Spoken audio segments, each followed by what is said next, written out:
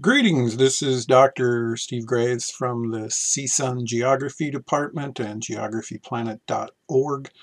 This is a short video tutorial exploring the concepts associated with a spatial clustering measurement tool called Morans I. And Morans I tests for the level of clustering. And as you can see on the screen here on the map, there is intense clustering at the state level for a variable average farm size. Now this is a bivariate variable, meaning there's only two choices. It's either below average or above average, one or two. And so this is the sort of thing that you would traditionally do a join count analysis on. And that's a fine statistical test, but the Morans I tool is a far more sophisticated version of that test. And so what we're going to do in this lab is the students will work on this map, but for the demonstration I'm going to zoom in on California, and right now you can see that the California map is being rendered by median age for males. That's what this stands for here in the table of contents. You can see some clustering here, but the question is, and this is what Morans I does, is it tests a null hypothesis that the pattern of intensity or the numerical or percentage values associated with neighboring counties or states, neighboring polygons, are more similar than those that are not neighboring. How you measure whether something is a neighbor or not is itself a decision that you'll have to make, and we will come to that. It could show clustering. We see some of these counties appear to have like variables, and that makes sense because of Tobler's first law of geography, which states that things that are closer to each other tend to be more alike than things that are further apart. And so in the natural order of things, clustering occurs. It just is the way things are. It is somewhat unusual to find an instance where things are naturally dispersed in nature. If the variables turn out to be overly clustered, sometimes, and this is going to be an important thing for you to remember moving on, then it suggests that the units of measurement, in this case counties, or over here states, are not functioning independently of each other, that they should perhaps be considered a single unit. And that is an important notion when we finish the semester with regression. The null hypothesis says that it should be a random distribution, and so these darker blues and these light yellow colors should be sort of randomly distributed. And then absolute dispersion would mean that those colors would be in, you would see almost no like colors touching each other. So similar values would be rarely adjacent to one another. So let's go ahead and get started. Okay, so perhaps the first thing you should do after you open this is save a copy of the file for yourself in a drive that you have access to, and give it a new name. And so what we're going to do is we're going to run the Morans I tool on several different variables on this California county map. Most of the things, if not all of them, will turn out to be clustered, but that's okay, because the important thing is that we want to generate a statistic, a z-score, a p-value, and a ratio of observed versus expected in terms of the distribution. So let's go ahead and select the Analysis tab, click on Tools, and begin typing in this top window Morans I. And there are two sort of Morans I. One is the one associated with Luke Anselin, but this is the one you want, spatial autocorrelation. And so we're going to test for spatial autocorrelation, which is a fancy way of saying clustering. Our input features are going to be California counties. The input field, we'll just start with median age for males, which is med age M.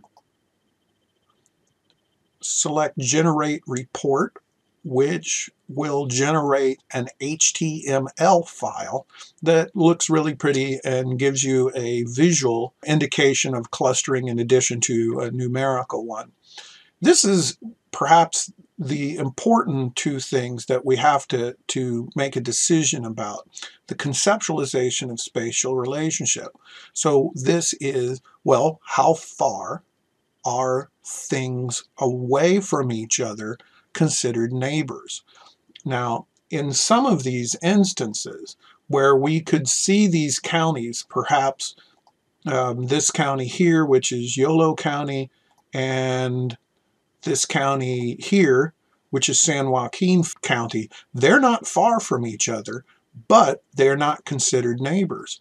By the same token, San Francisco County is probably not going to be considered neighbors with Alameda, but they are connected by a bridge, and so in some ways we may want to consider them neighbors. And so there are ways of indicating that neighbors should be considered neighbors based on their distance from each other.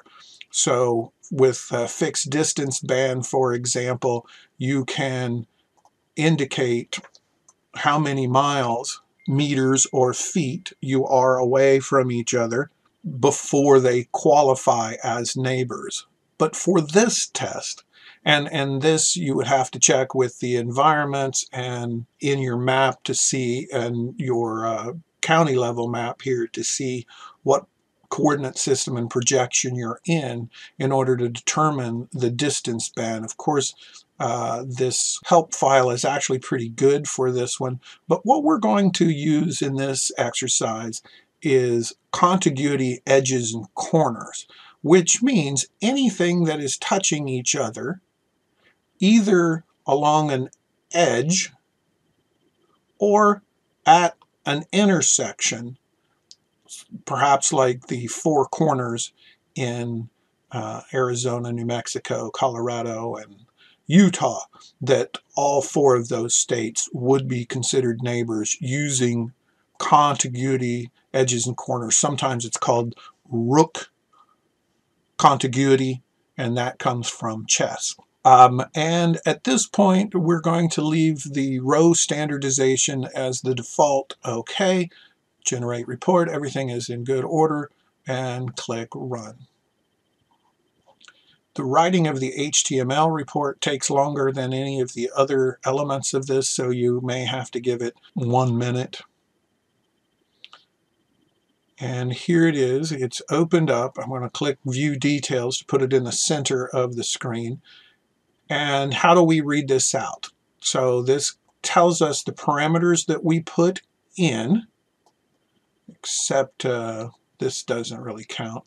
The z-score is 3.19, and so from that indicates that it's beyond, well beyond 1.96, and that tells us there is clustering. And here is the p-value, which is our chance of making a mistake if we argued that there was clustering, and that's pretty low, about 1 in 1,000. And the really cool element here is that on my C drive, this HTML file has been generated. So I'm going to pull it over here, and this is nice to go ahead and get a screen capture of this, and then you can paste it in a Word document, or you can save it as an HTML itself, or open this HTML in Word and then it gives you this sort of a little visual indication of not only how that it's clustered, but how far out in general terms on the bell curve that this Z value would have. So it is highly clustered, and that is not surprising. And so I urge you to try several of these variables from either the California map, but then your homework is likely to be the US state map. A number of these variables, like population, are definitely going to be clustered because the largest cities have suburban counties that are also heavily populated, and each of these are population figures as well. A few of these stand a chance of not being clustered, like median age, average household size, that kind of thing, because there may not be a reason why the average family size or some of the other variables would vary from place to place. And those are the kind of things that you are far more likely to find randomly distributed. So that is essentially how you calculate the Morans I tool. You may want to play with these various ways of determining or declaring counties or states or polygons neighbors, but that's it, and it's a really cool tool. Until next time.